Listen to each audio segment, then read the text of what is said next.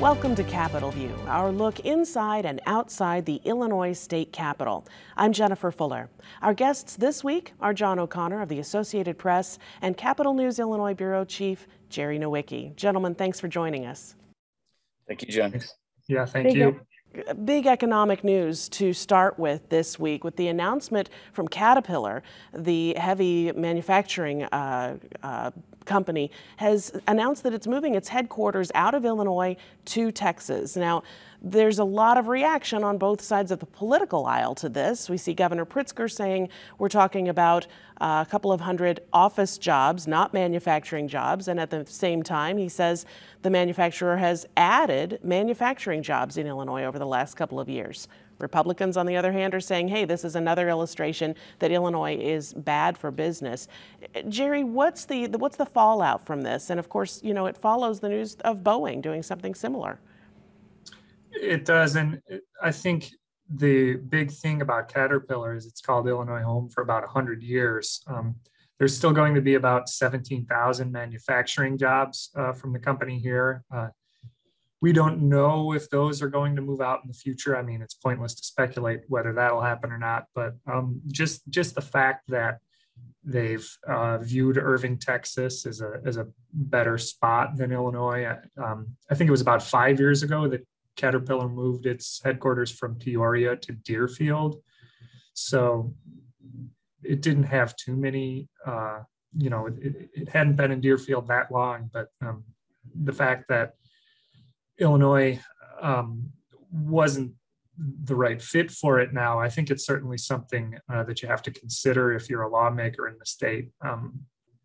But, you know, it sort of upstaged a Monday announcement from the governor that Ferrero North America was expanding its chocolate manufacturing footprint in the Bloomington, Normal area by about 200 jobs or so, and then the next day you see Caterpillar's leaving. So it's the governor's trying to tout the wins where he can, but his opponents will have an easy sell trying to tie that to the state's business-related policies.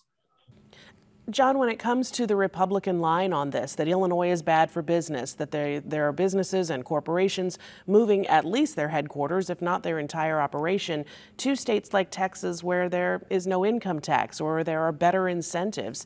How critical is it that Illinois kind of change that message and be able to attract these larger companies? Well, it's a question, I guess, of first of all, I wonder if it is actually Caterpillar, the heavy manufacturer that's going to Texas, or whether Texas Governor Greg Abbott knows what company's coming. I saw a tweet from Governor Abbott that welcomed Caterpillar, Caterpillar. So I guess that's they're not as they need to get steeped in the tradition of CAT that Illinois, as Jerry mentioned earlier, and I think this kind of move is more psychologically damaging. I mean, the psychological damage is as great or greater than the economic damage, and we saw this in terms of the climate changing. We had 4 years of Republican Governor Bruce Rauner from 2015 to 2019 saying that very thing. We've got a bad climate for business. He wanted to make changes in collective bargaining, in the way corporations are taxed, and the response from the Democrats was always, sure, we could change our laws and be more like a Tennessee or another state in the South, where right to work state, there are more. They contended that there are more, workplace injuries, for example, that regulations are not as tight. So it's a trade-off one way or another. I guess the messaging has to be that if you're not going to change the way business is done in Illinois, is that Illinois is it's hard. I guess the people, the laborers benefit from collective bargaining, from strong unions that have safety rules and higher wages probably than other places. They're not the big campaign contributors, and so it's hard to draw corporations in by saying you'll pay your workers more. Sure, sure. That's just one of the things that Governor Pritzker is going to have to work on in terms of messaging, and whoever his Republican challenger turns out to be for the November election. Another I suppose bad news headline is that we're hearing again of a COVID outbreak at an Illinois veterans home, this time in Manteno. More than a dozen people infected, at least one person infected but asymptomatic has died. John, coupled with LaSalle and this argument over whether LaSalle and the Quincy Veterans Home issue with Legionnaire's disease are the same or even comparable, how damaging is this outbreak, which we're just learning about this week, and how bad could it get, do you think? Well, the response from the Pritzker administration, as I read in Jerry's story, as a matter of fact, seems to be pretty swift, or at least they're making it sound as if being pretty swift. I think the lesson was learned from LaSalle, and this is a situation where we're post-vaccine. So a lot of these, according to the Department of Veterans Affairs, a lot of the people were asymptomatic. One person who died was on hospice care and died shortly after receiving a booster shot. What's damaging about Manteno is LaSalle. LaSalle was so poorly handled.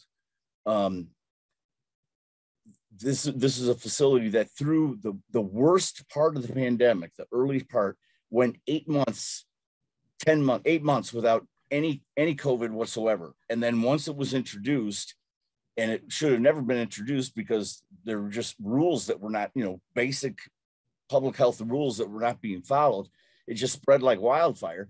And there was a very slow response.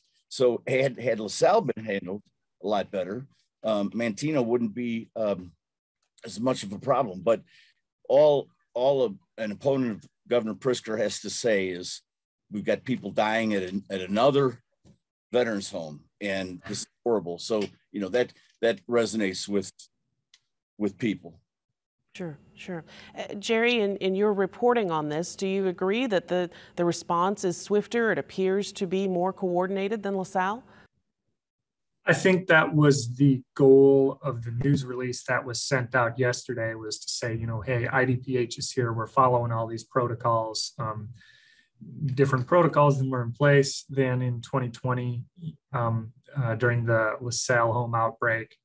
I'm still waiting on a few follow-up questions as of the time of this discussion, just to try to figure out, was there a symptomatic individual that necessitated the added testing, or was it just a routine testing that showed up this positive case and they tested everybody? There's a little bit of clarity I'm still trying to get, even on the person who died, trying to find out his age, and a couple other things that I haven't gotten a response from DVA yet. But the fact that IDPH was there, according to the Veterans Affairs Department, hours after the test, I mean, it's certainly a different response than we saw with LaSalle. And all of the residents are now vaccinated, of course. November 2020, vaccine wasn't out yet when the first outbreak, 36 people died. All the residents affected now were vaccinated. The person who died, they said, hours after their booster and hours after a positive test. So I don't know if they tested positive first and then they gave them the booster, but whatever happened there. But anyway, the fact that the vaccine is here makes this a considerably different story than what we saw in November 2020. Hopefully the vaccine does its job and the symptoms remain mild, as IDVA has said they are for these individuals thus far. Some don't have symptoms at all, they say. So hopefully this is as big as a story gets. You don't want to see your veterans dying. You don't want to see people in state care. You don't want to see anyone dying because of a virus. But yeah, it's not going to, even if this is handled successfully, it's not going to mute the impact that LaSalle's going to have on the election and that it's had on so many people's lives. Certainly. Speaking of the election, we continue to see new polling and analysis of the original polling from the Chicago Sun-Times and Chicago Public Radio, WBEZ, that showed a big jump for State Senator Darren Bailey in his race for the GOP nomination for governor. That gap appears to be widening. He's even increasing his lead over Aurora Mayor Richard Irvin. Jerry, is there any point at this, any way at this point that you think the tide changes, or is Darren Bailey looking like the presumptive nominee?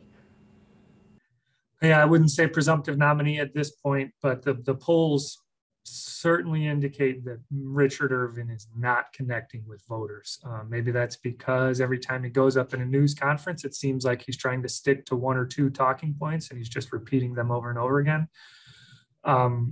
But something there, the voters are just not connecting with him, even if he believes that he could get things done in Springfield, whereas Darren Bailey, who only passed 2 bills in his 2 terms in office, maybe couldn't get things done. You know, the voters don't want to hear that.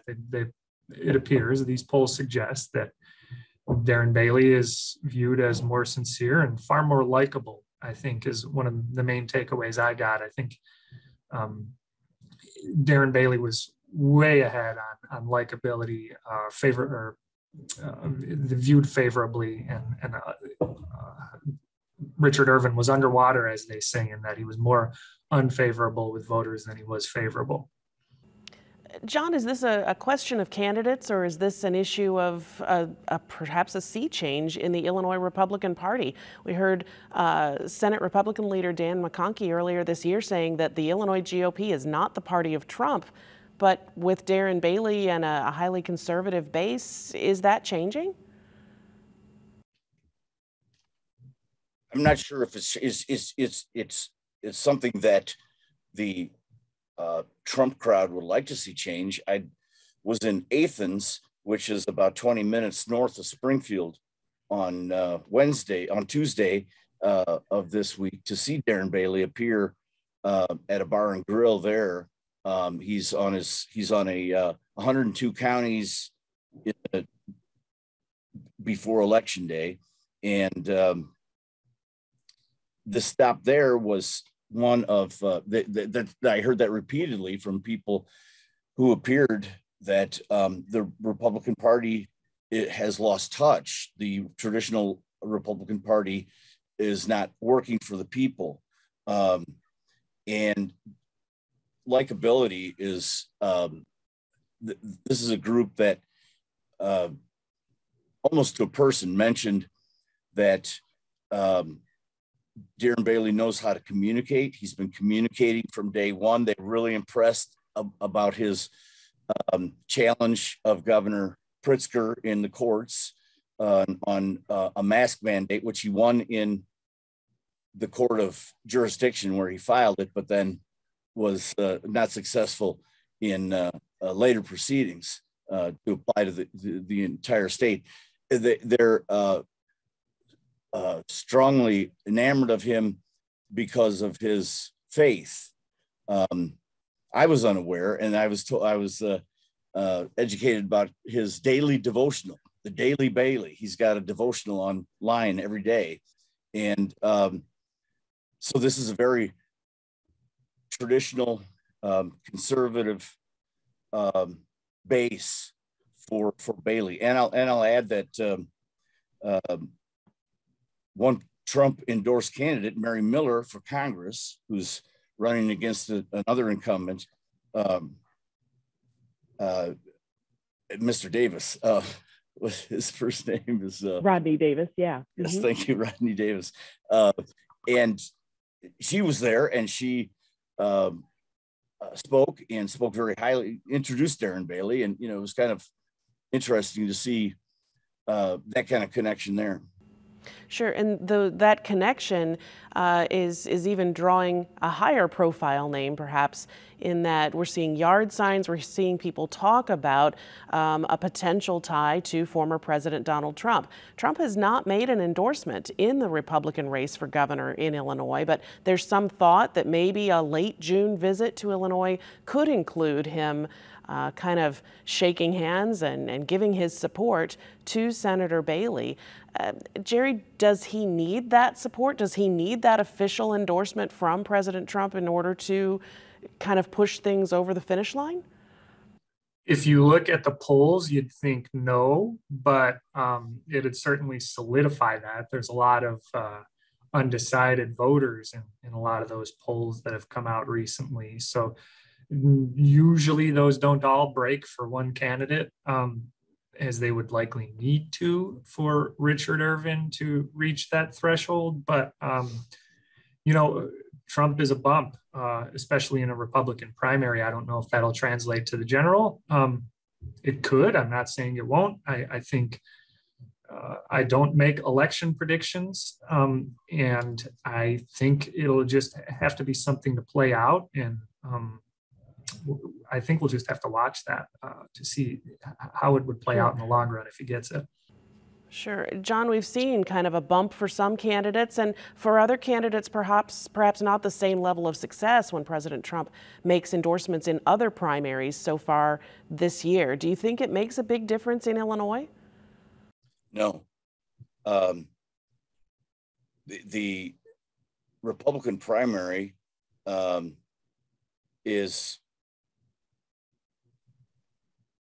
could very well be like the final stage. If I'm a Republican running for governor and I get the nomination, that's in Illinois, that's almost these days almost the crowning achievement, because you've got such a hill to climb in November. In 2010, Republican Senator Bill Brady of Bloomington won every state, every county outside of Cook in his race against incumbent Democratic Governor Pat Quinn, and Quinn won Cook County. Trump doesn't play well in Cook County, and I will say that if Darren Bailey continues with the message, I think that one of the things downstaters see about Bailey and Irvin is that Irvin is from the metropolis, the metropolitan area. He understands north of I-80. He's very attuned to crime in Chicago, as Jerry mentioned. He's very focused on that issue, but doesn't know anything about downstate. Whereas Darren Bailey is a farmer. He understands downstate, and he also has an understanding of the problems of Chicago. So there's the difference there. But again, whether that translates into a win in November is a much bigger question. Sure. John, you mentioned the gun and violence issues in the city of Chicago. That's become a campaign issue, something Republicans are already criticizing Governor Pritzker and Chicago's mayor about the number of gun crimes and violence within the city.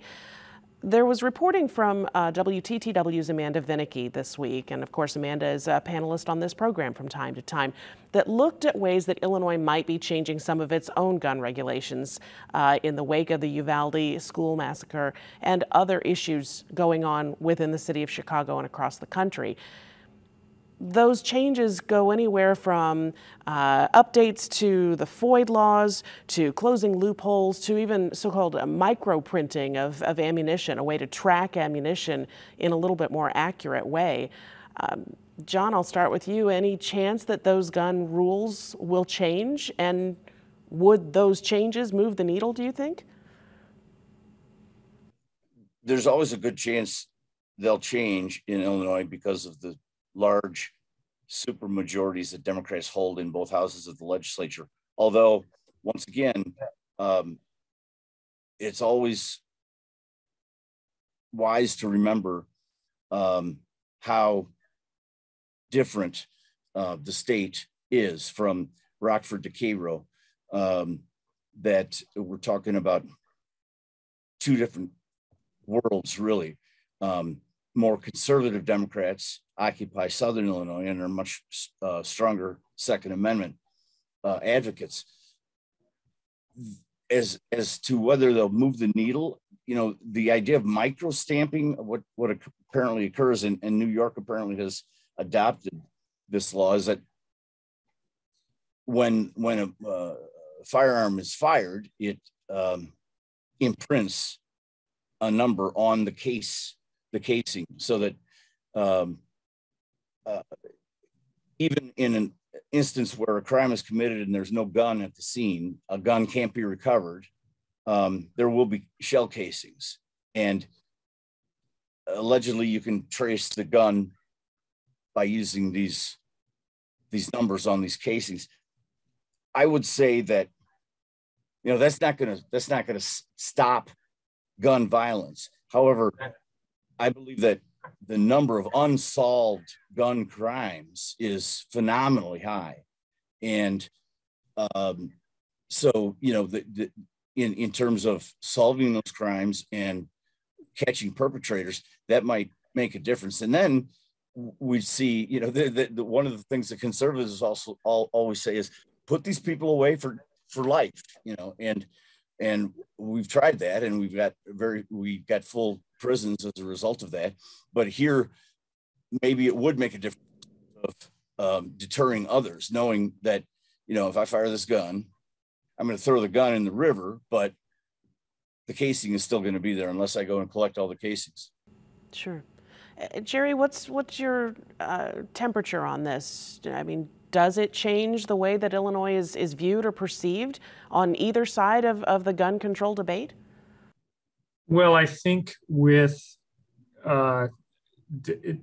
it change the way many people think? I don't know that on the guns too many people are willing to have their opinions changed, but what you often hear the governor say, what you often hear Mayor Lightfoot say, is most of the guns in Chicago shootings come from states like Missouri or other neighboring states. So you can only do so much as the state of Illinois to regulate firearms. Chicago has strict bans, but they come in there from other places, the weapons, that is. So you're going to have a challenge trying to make much of a wave on guns from a state legislature perspective. It doesn't mean they're not going to try. There doesn't mean there's not a reason to try. But I think, the FOID had a pretty significant overhaul. Was it last year, something like last year, that sort of gave